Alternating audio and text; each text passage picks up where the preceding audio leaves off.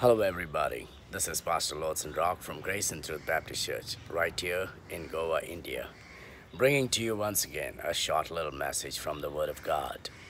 The book of Revelation, chapter number 5, verse number 8 says, "And when he had taken the book, the 4 beasts and 24 elders fell down before the Lamb, having every one of them harps and golden vials full of odors, which are the prayers of saints." You might have heard many times when preachers have said that God has written a love letters to us, and we will rightly point it out to the Bible. You see, the Bible is God's love letter for God's people and to this world. My dear friends, it is true that God loves us and He has written a love letter.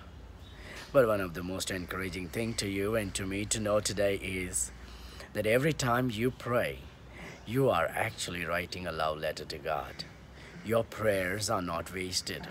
When I read Revelation 5:8, I come to understand that my prayers are preserved in heaven. God is saving all my prayers. The prayers of the saints are saved. The Bible says, "And golden vials full of odors, which are the prayers of saints."